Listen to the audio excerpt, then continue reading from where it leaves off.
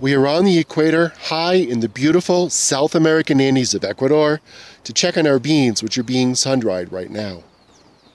This location puts us in the rain shadow of the Andes Mountains at about 9,500 feet above sea level.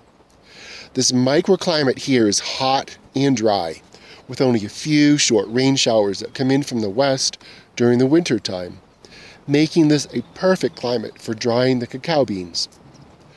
The beans are sun-dried off the ground in tents, which are open on each end, allowing a continual airflow over the beans. The base of the drying bed is a screen, which also allows for air circulation. Each day, the tents are opened and the beans are turned to help them dry evenly. The beans are dried to 7% humidity, and 7% is a very important number.